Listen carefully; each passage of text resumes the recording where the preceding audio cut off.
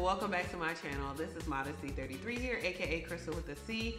Back at you with another video. But if you're new to my channel, you just happen to click on welcome. I put out review videos, reactions, sit downs, vlogs. So if you check out my prior videos and if you see anything you like, before you leave, make sure you subscribe, you guys. So you guys, it's been a long time actually since I filmed. I have been putting out videos, but it's just been really busy. I'm certain a lot of you are busy with the holiday season and Christmas coming up and New Year's. Yeah, I'm not busy because of any of that. I'm just busy just because. So, it had nothing to do with Christmas or New Year's. It just happened to fall around for me like things just started picking up. So I really haven't filmed. And then plus I'm getting over a sickness over the past week. So I lost my voice and I'm just starting to kind of get it back. So thought I would film today. Yeah, just because I felt like filming. I hadn't talked to you guys in a minute and I really wanted to put out some videos. But again, since I barely had a voice, I thought it would have been really that much entertaining. So, but you guys, I wanted to do part 2 of my purple persuasion. So I did part 1 some time ago and I reviewed an item that I have that is purple. And so basically part 2 of purple persuasion, I'm just going to talk about what I'm wearing, the things that I have that are purple. Purple is my favorite color of the moment right now. So I did want to talk about some of the purple items I have and then do a review of 2 items that I have that aren't necessarily purple, but they're in the purple case, so we're gonna call them purple. So if you guys enjoy this video, make sure you do give it a thumbs up and like it so before you leave. So again, you guys, I'm going to be just kind of going down the line of the purple items that I'm currently wearing, and then we're going to get on to the review. So first off, I'm going to start with my lips. So I actually have 2 different things on my lips. The first one that I put on is a tried and true, and it's a favorite. It is the Dior Lip Glow Color Reviver Lip Balm. And this is in the color 006, which is berry. So I have this under this lipstick. So this is not this, you know. I just want to let you know if you go buy this color lip balm reviver, it's not going to look like this when you put on your lips. So I do have a lipstick over that, and I'll talk about that in a minute. But I've talked about this in multiple videos this year. Maybe, no, it wasn't last year because I just started using these Dior lip products this year. But definitely when I do my favorites year-end favorites video, this is... spoiler alert, this is going to be one of my year-end favorites. I love these Dior lip glows. I have 2 of them now. I've gone through 2 of them, I think. So I've gone through like, you know, I've had 4 this year, but I highly recommend them. One of my favorite Dior items that I have. And this is what it looks like if you open it up. And I've been using this one. So it's very moisturizing, not greasy at all. It's good under your lip products, I would say, especially like for liquid lip products. So it doesn't really have, it really depends on your lip color as far as how it's going to look on your lips. And I'm told that these they're like temperature. They react to the temperature of your lips as far as the pigmentation. So that's really cool too.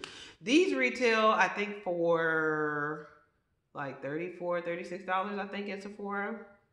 I could be wrong on that, so don't quote me. But yeah, you can pick these up from Sephora. That's where I picked mine up from. So that's the first item. The second item is another one that I actually haven't used in a while, but I really want to pull it out today. I do love my purple lip products, but this is from NARS, and this is the, what do they call it? The official name. This is the Powermatte, because I like to say the whole name because I don't want to, again, be messing stuff up. So this is the Powermatte Lip Pigment in the color London Calling. So this is the color right here, and this is what I'm wearing on my lips today. Get a little bit closer, you guys can see. So, and it is kind of overcast, so the lighting is not the best, you guys, but this is what London Calling looks like. I'll go ahead and do a quick swatch for you guys. This is like a very runny kind of formula, so you probably can't hear that, but if you shake it up, you can actually hear it. So it's very liquidy. And so this is kind of what it looks like out of the tube when I swatch it. Very pretty color. And it actually dries down a bit darker than it goes on. So this is the color London Calling. So again, this is what I have on over that Dior berry color lip balm. So my lips feel really, really good. So even without the Dior though, like I don't find this to be very drying to the lips. And it definitely lasts a long time, especially like to me, most colors that I get that are highly pigmented, or that are darker colors. I'll just say that are darker colors, like your reds and berries and plums. I feel like those last longer than some of your lighter colors or nude colors. So I do like these colors for that reason. Especially I have like one, another NARS Powermatte color that's like a red, and that one definitely lasts like all day. You have to literally get like oil to take that one off. So this one definitely has good longevity. I highly recommend these. I think this retails for maybe $26, $28. Yeah, I didn't look up the prices before I started filming because I was so anxious and happy about filming. So I'll leave whatever details I can find below in the description box. But yeah, you can go to Sephora and check these out. I highly recommend this as well, especially if you find like different colors that you like. But again, I love purple, so you know, I'm inclined to it. The next item I'm going to talk about is what I'm wearing right here. This is actually a scarf, but and it's wrapped around twice. And let me take this off. You guys can see it's quite long actually. You guys, I did not buy this. I actually made this. Go me. This was some years ago. I've had this scarf for quite a few years. And you guys, you'd probably be surprised. Well, maybe not. Some of you maybe not. But yeah, I did make this. It's very, very long. Let me stand up. You guys can kind of see it goes all the way down. I can't really show the totality of it. But I made this with a method called arm knitting, which I actually learned about on YouTube when I was like years ago when I was getting back into knitting and crocheting. Yes, I did knit and crochet in college, and it was my life and my livelihood and the best days of my life. So I did get back into knitting and crocheting like 3 or 4 years ago. Once we start doing it for one of our women's ministries. And so I did go on YouTube and I learned about a method called arm knitting. So it's kind of like, you know, with knitting, you have the 2 needles and you go back and forth between the needles. With arm knitting, it's like going back and forth between one arm to the other. So that was really fun to do. I've done 2 of these. Well, actually, I've done 3 of these scarves. And I gave one to a friend that was also purple. So I have this purple one and I also have a black one. I love this purple one better though. I just feel like it's softer than the black one. And then the black one was kind of like my trial. So it's not as nice to me as this one. But yeah, this is a method again called arm knitting. If you're interested and you are a knitter or you're interested in crafts, definitely look it up on YouTube. I've had this for years and it has served me well. So this is what I wore out today. So I'm gonna take that off. You guys can see it. So, yep, learn something new. Go on YouTube and learn how to arm knit. A fun pastime. So the next item I'm going to talk about is this t-shirt here. And this is probably one of my favorite t-shirts. I just find it to be very flattering. I don't know. I just love the color and the pattern of it. But this, if I kind of come up, this is kind of what it looks like on. And it goes like kind of, yeah, as far as the length of it. As far as the front of it, you do have like this little nice pattern with the button up, and it is like a short sleeve shirt here. I really just love the collar of it. And I got this shirt from New York and Company a few years ago, probably 2 or 3 years ago. And that was when I like pretty much lived in New York and Company every other week. So, yeah, I did get this particular shirt. I love this shirt. It is one of my favorites because it's like a plum color. So it's just really pretty to me, especially it's very pretty with a lot of my lipsticks. So I love the shirt. I really love the fit of it. So if you love New York and Company or you're interested in kind of checking out some of their shirts, I definitely highly recommend it. Most of my wardrobe probably is from New York and Company.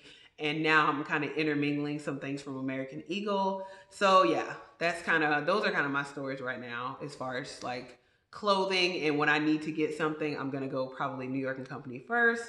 And then maybe the American Eagle or JCPenney. Those are kind of my 3 stores.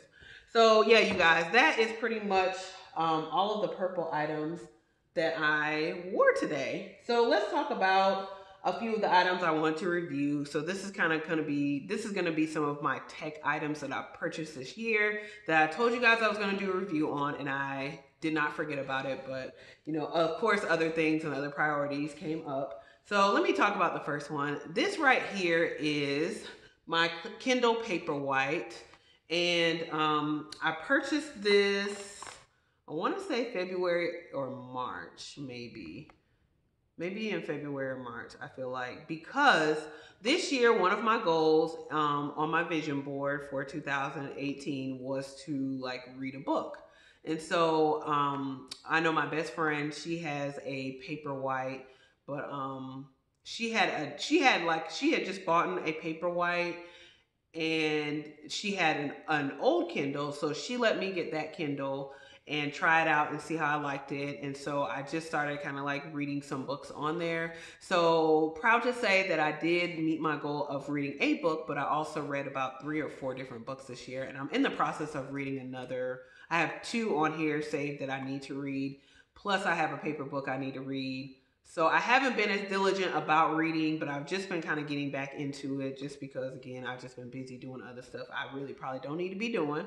But this is my Kindle Paperwhite. This is what it looks like. I got it in the color black, and I got this case also from Amazon. I think the case retailed for like $30, $35, something like that. And then the Kindle Paperwhite at the time, because I was a temporary Prime member, to get the discount on this Kindle Paperwhite. So if you think that Kindles are too expensive, they really aren't.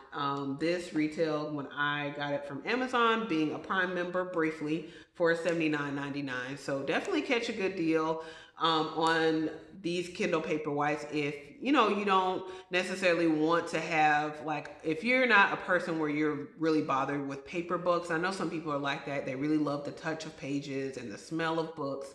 If you're not bothered by that and you are trying to save space, definitely I would highly recommend a Kindle Paperwhite. It's really good, and I love this one especially because this one, let me show you.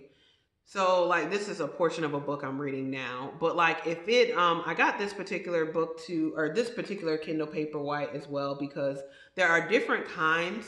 And so this one actually has a backlight. So when it's dark, you can still read. So it still has that lighting with it. And I got this particular one because, it wasn't too much more than the regular Kindle Paperwhite. I think the regular one is like, it was $59.99 through Amazon. So again, not expensive at all, just for the regular one. But this one has the backlighting where, again, you can read in the dark. And my room is kind of darkly lit, so just thought that that would be really good too. So yeah, I use this quite a bit, and I'm still using it now. I try to read a little bit. I'm trying to finish this book. Don't even know what the book is called, you guys, but it's like the 3rd one in a series that I'm reading. So I'm trying to finish this book, but yeah, I really love this Kindle Paperwhite. It's just really good to unwind in quiet time. And then I find that too, which most people find, I would say, that when you read more, your vocabulary vastly increases. So you learn new words and all of that. So I definitely was enjoying that when I was reading. So that's why I've been trying to get back into it, to increase my vocabulary and to continue learning. So yeah, I highly recommend the Kindle Paperwhite. Again, especially if you can get it on a Prime deal. $79.99 is not expensive. Like, for Christmas, birthday, Valentine's Day, boo, I know you cute, but read a little bit, increase your mind. So, good little gift for somebody. So highly recommend it. I have, again, read 2 or 3 different books on here. This is the case. It's very sturdy. So it's one of those kind of like an iPad, where you open it and it, shows you, yeah, it kind of goes to the screensaver. That's what I was trying to say. And then when you close it, it shuts it. Yeah, it's not operational. So I really like this case. It's very sturdy and don't really have a lot of scratches on it thus far. So I did get the case and the Paperwhite at the same time. And again, highly recommend this. I'll try to put the details below from what I can remember. But again, I purchased this, I want to say February or March, maybe actually around the time of March or April. But it was whenever they had a sale for Amazon Prime members, and I signed up for Prime, and then I went ahead and purchased this. So if you're a Prime member, definitely no excuse. You need to go ahead and get you a Paperwhite. If you love to read or you want to get into reading, I highly recommend that. I know a lot of people do audiobooks. I don't think I have the attention span to do an audiobook personally, because if I do an audiobook, I'm going to do 30 different other things and I'm not going to remember what I heard. So I have to actually read it personally. So yeah, I highly recommend, again, the Kindle Paperwhite. It lasts for so long as far as like one single charge. So I rarely have to charge the Kindle Paperwhite. If I don't use it for a while, of course, the battery's going to die. I'm going to have to charge it, but it does not take a very long time to charge at all. So I really love that, about the Paperwhite as well. And it fits in a good bit of my bags, you know, talking about it again. So I really love that about it as well. It's not too cumbersome as far as the, you know, the size of it. So love that. Next item, you guys, I'm going to talk about is my new iPod Touch. So I got this particular iPod Touch back in, I want to say May as well. May, I think, yeah, probably beginning of May, I got this iPod Touch, and it is in this beautiful purple case that I got after I did get the iPod. I got this case from, I want to say, Amazon as well, because Amazon just be, you know, life. They're just life. They have the best things. So this is the iPod Touch. I believe this is a 256 gigabyte. So I did purchase this one again back in May, after my prior iPod met its unfortunate end in my Neverfull, when I was like, basically, you know, the little pocket in the Neverfull, if you have a Neverfull, a Louis Vuitton Neverfull, or, you know, it doesn't matter the bag, but if you have, you know, certain items in a pocket in a bag, like I had my wet wipes, my alcohol wet wipes in the bag, and then my iPod Touch was in the bag. And like my wet wipes were open, give you the brief story. My wipes were open and then liquid got inside my iPod Touch and it just was not salvageable, which is fine. I had that iPod Touch for 7 years, so it wasn't really a horribly big deal when you think about cost per use. I did get a good bit of use out of it, but of course I wasn't in, you know, I wasn't in the market to buy another iPod Touch, but it just kind of ended up that way. So I ended up getting this one, and yeah, I would say from using this one and comparing it to my old iPod Touch, I don't really see much of a difference, to be honest. But I don't use this for much more, again, than music. So as far as the difference really would be in capacity. Like this one definitely has a bigger capacity than my old iPod Touch. I think my old iPod Touch had maybe 126 or maybe even less than that, maybe like 100 gigabytes. I don't actually recall, but this one has 256. So kind of my goal for this one was to like record videos and kind of do some different things, which I do have a video on here. I have my Dallas vlog that I have done editing, but every time I try to upload it, it tells me that YouTube will only accept 15-minute videos, which I know is not true. I'm uploading like novels and movies all the time on YouTube. So I don't know if it's just an issue with the iPod or what, but I don't know, you guys. I'm gonna hopefully figure that out in the upcoming week and hopefully upload that vlog for you guys so you guys can enjoy Dallas, Texas as much as I did. But one thing I would say about this iPod Touch that's very disappointing is the battery life. I feel like the battery drains so quickly, which is very, very disappointing. So if you were trying to get an iPod Touch and you're trying to listen to music for 12, 13, 14 hours, honey, you better have a good few chargers on it. So I would say, yeah, that's the biggest negative for me of the new iPod Touch. I feel like maybe my old iPod Touch had more battery life than even this one, or maybe it was about the same. I don't know. But yeah, that's the only big thing. I feel like the camera quality is okay. It's probably a little bit better than my old iPod, but again, I don't use the camera and do a whole lot, so I can't really tell you for certain. I have my one video that I did, you know, record for Dallas, and I feel like that video quality was pretty good. So I would say the camera quality, again, is a bit better, but I don't know if it's really vastly better. So definitely, to me, it's not as good as the quality on my phone per se. So yeah, I really like this. I recommend this if you like something separate from your phone, because if you use your phone for everything, of course, it is going to drain the power, and the phone is meant to be used to call out or communicate with people. You know what I'm saying? So I like to intermingle between my iPod or my iPad to watch videos or movies or what have you. I don't like to necessarily do all that on my phone, because then my phone dead and I can't call nobody on the iPod or on the iPad. I mean, you could, you know, do it through FaceTime or what have you, but yeah, you have to have the Wi-Fi to do that. So yeah, instead of, you know, having all that complication, I just rather have separate devices. So that's worked out for me thus far. So guys, that's pretty much it as far as my Purple Persuasion part 2. Hopefully you guys enjoyed that. But if you have any questions, make sure you comment below. Let me know. I'm happy to answer anything for you guys. And I'll leave, again, as many details as I can below about those particular items. And if you enjoyed this video, again, make sure you give it a thumbs up, like it. Make sure you share it with anyone else who's interested in a Kindle Paperwhite or even in a new iPod Touch. You guys, make sure you subscribe to my channel before you leave. You do that by hitting that red button below and making sure you hit the bell next to it so you're notified when I do upload future videos. You guys, I really appreciate it. I really miss seeing you guys, or not seeing you, but talking to you anywhere, uploading videos, so, and recording anyway. So you guys, I really appreciate it. Hopefully you enjoyed this video, and I will see you in my very next one. Bye, guys.